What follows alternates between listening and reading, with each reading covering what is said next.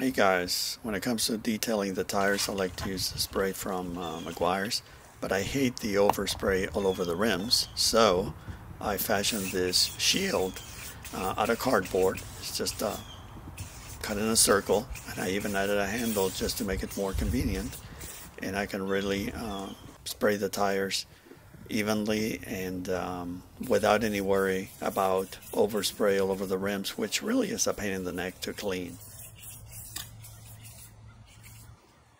So I thought I'd share this idea with you. Again, very basic piece of cardboard, and just measure your the size of your rim and cut it with a sharp blade. It's a good idea, I think, to add a handle just so you can use it properly. And that's it. Thanks for watching.